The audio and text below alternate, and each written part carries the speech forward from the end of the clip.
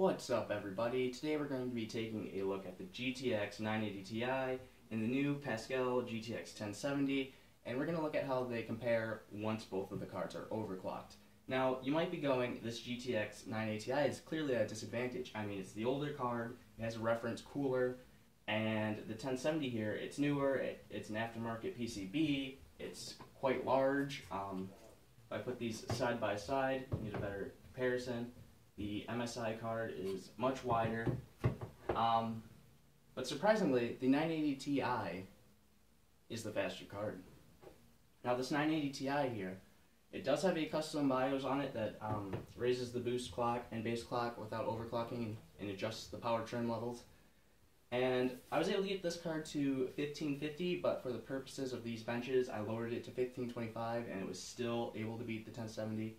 Now, even before I did that though, this card was able to hit about 1500, but it wasn't completely stable in games, so that didn't make a huge difference here. And I will give credit to the 1070 here. It draws far less power. With this 980 Ti overclocked, we're looking at up to 425 watts of max power draw. I haven't measured that in games to see what it's actually drawing, but it could potentially draw up to that much. The 1070 on the other hand is much more efficient. And this card here, I was only able to get it up to 2025 megahertz, which for a Pascal card, from what I've seen online, is kind of typical. And that's mainly due to being voltage restricted. I can only run about 1.09 volts to this card. And now I don't know if unlocking that voltage would help any. I think a lot of people thought that with the Furies. I had a Fury way back when, and once voltage control was released, that didn't do a whole lot except increase the power draw.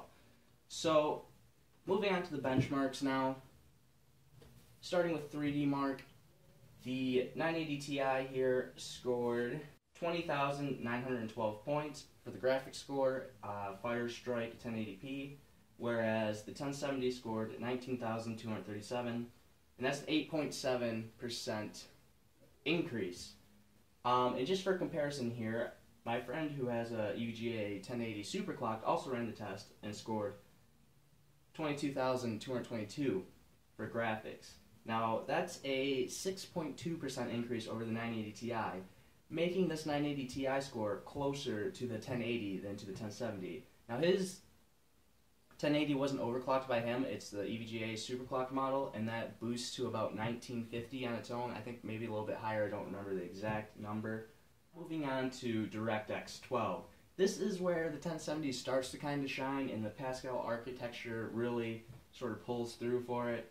The 1070 did get a higher score. The graphics score in TimeSpy was 6,310 compared to 6,073 from the 980 Ti. That makes it 3.9% faster, which isn't a whole lot to be honest, but it is faster nonetheless, so I will give credit where credit is due. Now moving on to the gaming benchmarks, these are going to be done at 4K because I game on my 4K TV. And first up we have Metro 2033. The GTX 1070 here scored 53.49 frames per second compared to the GTX 980 Ti's 52.58. So the 1070 just barely squeaked by there, not a huge difference. I'm not going to bother calculating the difference percentage-wise. Both cards basically playable. That was at max or ultra settings. All of these games that I'm running here are going to be at the highest preset. So that's pretty playable. If you drop a couple settings down, they would hit 60. Now moving on to Rise of the Tomb Raider. I benched this game in both the DirectX 11 and DirectX 12 modes.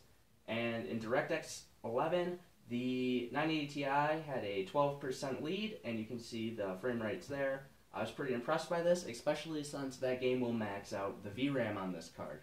That being said, in actual gameplay, the 1070 is definitely preferable, because when the game maxes out the VRAM on the 980 Ti, I noticed that it stutters a lot, and at times can almost be unplayable. So I would probably, if I were to go through and do another playthrough of this game, I would drop the settings on the 980 Ti. Moving on to DirectX 12, the 980 Ti surprisingly held the lead. I wasn't expecting this, but it had a 10% lead in DirectX 12 as well, so the 1070 caught up a little bit with the newer API, however it still wasn't enough to dethrone the 980 Ti. Moving on, we have Bioshock Infinite. Here again, the GTX 1070 took the lead, averaging 96.22 frames per second, whereas the 980 averaged 91.99. So there we have a 4.5% lead, which is impressive, however insignificant. And the last game I tested is the original Tomb Raider from 2013. Here, the 980 Ti took the lead again, boasting the 1070 by about 8%, averaging 56.3 FPS compared to 52 from the 1070. Now I know these aren't the newest and the most popular games, but I wanted to bench games that I owned that had built-in benchmarks. Now ideally I would have done games that I played the most, however like I said, a lot of them don't have built-in benchmarks, and for the sake of consistency, I really wanted to use a game that featured a built-in benchmark. Now with that being said, the 980 Ti has my pick. At 4K, both of these cards don't always deliver 60 FPS, and I think at that point every frame kind of counts. And so I'm going to be sticking with this because in most of the games that I play, even though the benchmarks don't necessarily show this, I definitely noticed that this is the faster card. And when the 1070 did have the lead, I would say it was insignificant. But if you're going out and buying a new card, it doesn't make sense to buy a 980 Ti if you're buying new. However, you can get some great deals on these used, whereas I feel as the 1070 really seems to be holding its value right now. The used ones seem to be costing almost as much as the new ones. I picked this 980 Ti up for 220 bucks a couple months ago, making it a great value.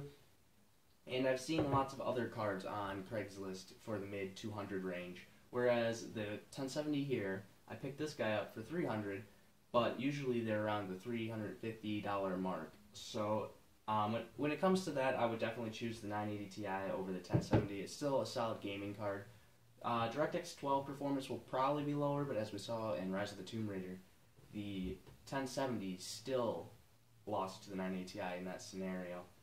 So I hope you enjoyed this video, guys, and if you have a 980 Ti, it's certainly not worth it to upgrade to a 1070.